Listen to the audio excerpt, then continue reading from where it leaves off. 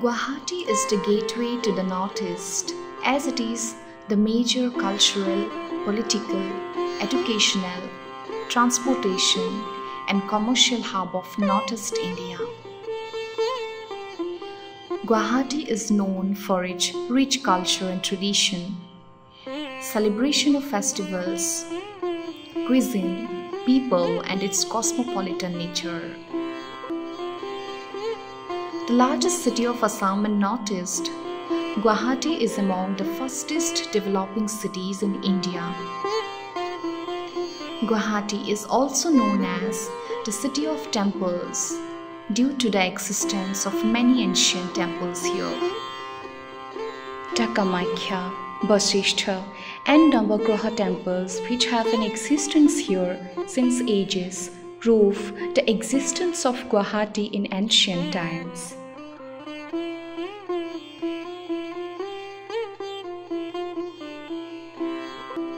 The Ambari excavations trace the existence of the city to the 6th century AD.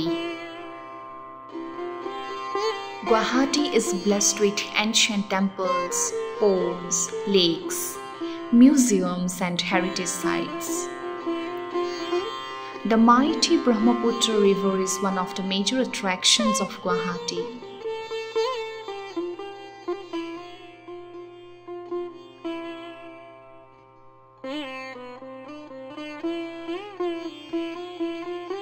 Sculpture, an artistic form in which hard or plastic materials are worked into three-dimensional art objects.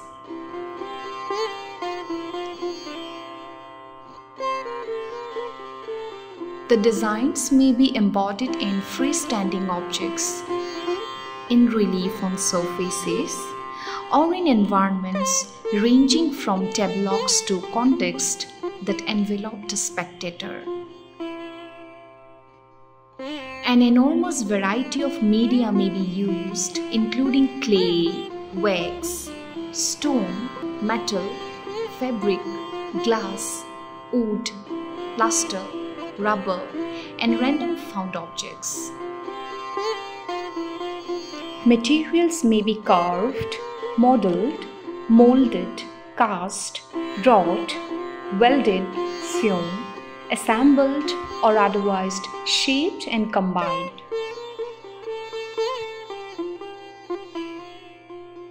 The old architecture of Assam usually refers to the monasteries and temples built in ancient times.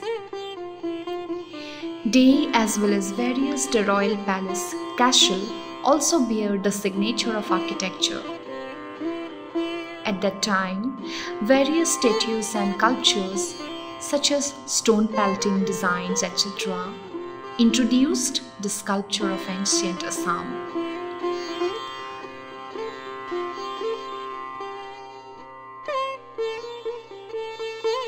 প্ৰথমত আপোনাৰ এইটো বস্তুটো মাটিৰে আপোনাৰ বনোৱা হয় মাটিৰ বনোৱাৰ পিছত আপোনাৰ এৰ পৰা মোল্ড লোৱা হয় মোল্ডৰ পৰা আপোনাৰ এনেকা কাস্টিং কৰা হয় এনেকা ডাইনোসৰবিলাক ডাইচৰ পৰা মোল্ডৰ পৰা লোৱা হয় ফিনিশিং আপোনাৰ প্ৰথমত এইটো মালটো ওলাই কিনি জেন্ডাৰ কৰা হয় আপোনাৰ পাৰ্টছ থাকে না এইবিলাক আহি যায় কাৰণে জেন্ডাৰ কৰা হয় জেন্ডাৰ কৰাৰ পিছত আপোনাৰ কালাৰৰ আগত আপোনাৰ ফিনিশিং হ'ব হয় মানে গোটেইটো মালটো সিৰিজ পেপাৰে দি হোৱাৰ পিছত আপোনাৰ কালাৰ দেখি এনেকা কমপ্লিট হয় সময় আপোনাৰ ধৰক এটা ডাঙৰ পোৰ্ট্ৰেট যদি বনায় তেনেহ'লে আপোনাৰ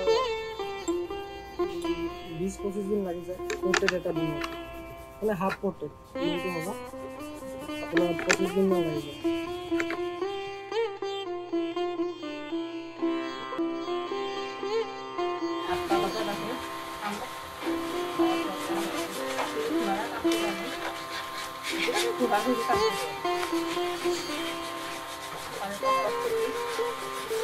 Boleh amal kita kau betul ni.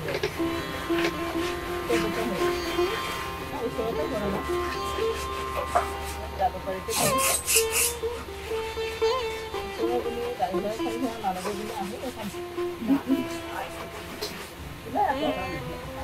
Ada mana kita ada lagi tu. Kalau ini ada nak lalu ini boleh habis.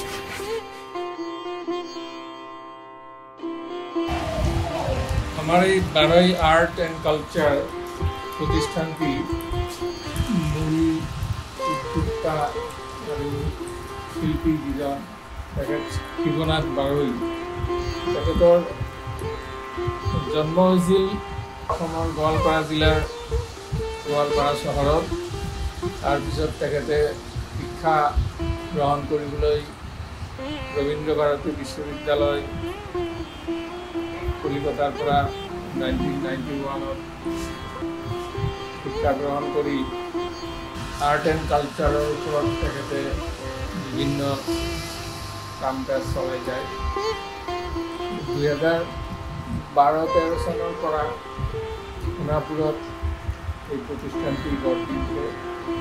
ইয়াত বিভিন্ন ধৰণৰ জীৱ জন্তুৰে সৈতে মূৰ্তি, হিউমেন কালচাৰ, এনিমেল স্কাল্পচাৰ, এইবিলাক বিভিন্ন আৰ্টিষ্টিক সামগ্ৰীসমূহ ইয়াত প্ৰডাকশ্যন কৰা হয়। 30জন মানুহ ইয়াত সংস্থাপন পাই নিজৰ পৰিয়াল পোহপাল দি আছে। এনে ঠিকে আছিল। 2020 চনত যিটো কৰোনা মহাভাইৰাছ COVID-19 ইয়াত আগ্ৰাসন কৰিলে গোটেই বিশ্ব, তাৰ পৰিণতিত আমাৰো এই প্ৰতিষ্ঠানটি বিশেষভাৱে ক্ষতিগ্ৰস্ত হ'বলগীয়া হয়। আৰু ইয়াৰ লগত জড়িত যিখিনি কৰ্মী, শিল্পী সকলোখিনিয়ে বিশেষভাৱে ক্ষতিগ্ৰস্ত হ'বলগীয়া হয়। আমাৰ এইটো এটা যদিও ব্যৱসায়িক প্ৰতিষ্ঠান, তথাপি এইটো এটা শিল্পীসুলভ এটা মনোভাৱেৰে এই প্ৰতিষ্ঠানটো চলাই নিয়া হয়। আৰু যিখিনি মানুহ শিল্পী ইয়াত জড়িত, এই মানুহখিনি যাতে চলি যাব পাৰে, ভৱিষ্যতে নিজৰ পৰিয়ালৰ ভৰণ পোষণ পোহপাল দিব পাৰে, তাৰ কাৰণে আমি পুৰুষাৰ্থ চেষ্টা চলাই গৈ আছোঁ। এইখিনিয়ে আমাৰ মূল ক'বলগীয়া। Architecture initially began as oral local architecture that evolved from trial and error to successful replication. মোটামুটি এতিয়াতো ক্লে মডেলিংটো কৰোঁতে টাইম লাগে। ক্লে মডেলিংটো হৈ যোৱাৰ পিছত বাকী কাষ্টিঙৰ প্ৰচেছটোত বেছি টাইম নালাগে।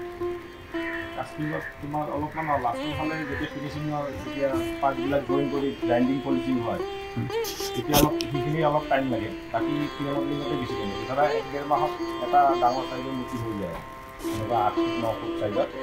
ফাইবাৰৰ মূৰ্তিটো তোমাৰ মানে ধৰা চাইজ লৈ পিনি ৱেইট বেলেগ বেলেগ। এতিয়া যদি এইটো হয় আছে 8 ফুট মূৰ্তি, এইটো 80-70 কেজিমান হ'ব ওজন, মানে আফটাৰ কাষ্টিং। আৰু যদি এইটো চাইজৰে যদি মেটেলৰ হয় 500 কেজি, 550 এনেকুৱা কেজিলৈকে গুচি যাব। মানে তাৰ থিকনেছটোৰ ওপৰত বেছ কৰি পিনি কেজিটো হয়, কিমান থিকনেছ দিয়ে। ফাইবাৰৰ লাষ্টিংটো আৰু ভালে বহুত বছৰ হয়। সেইটো মানে তুমি এতিয়া মানে যেতিয়া এই মূৰ্তিটো প্লেচ কৰিম, তাৰপৰ এই মূৰ্তিটোৰ এক্সাম্পল হিচাপে এইটো প্লেচ কৰিম, এইটোতো সহজতে বেয়া নহয়, মোটামুটি 100-150 বছৰ থাকি যাব আৰামছে। মেটেলৰ মূৰ্তিৰ আৰু কোনো হেৰি নাই, ডেমেজ নাই, ডেমেজ নহয়।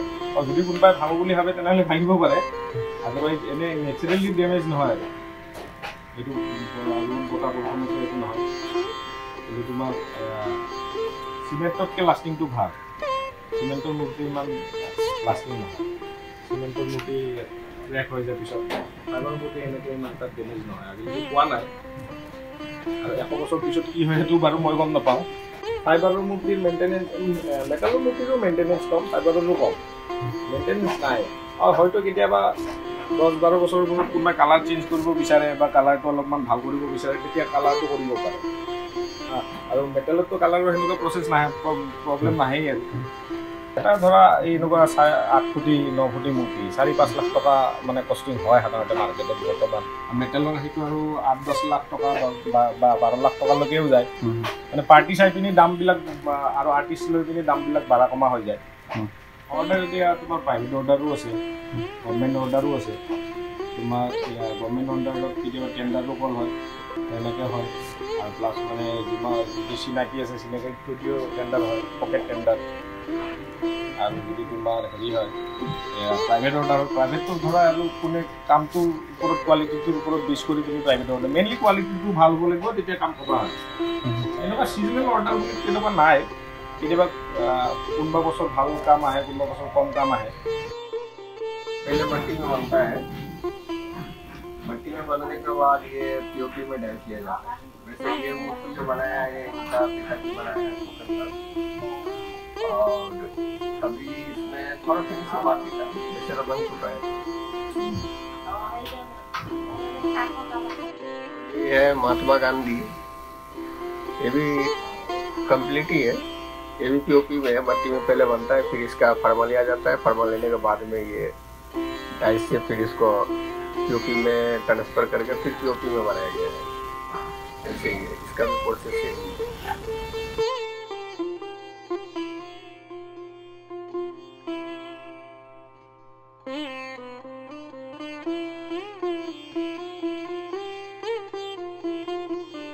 और ये पेंटिंग है, इनका पिताजी बनाया है, ये सब पेंटिंग कोकनदास।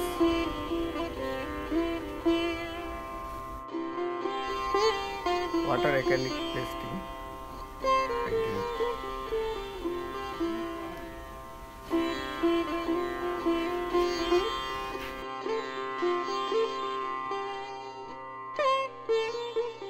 ये भूपेन हाजरिका, और ये है कोकनदास, जो इनका पिताजी है, जो भी काम कर रहे हैं, इनका ये लड़का भाली जो है नहीं, कोकनदास इनका ही नाम है असम की।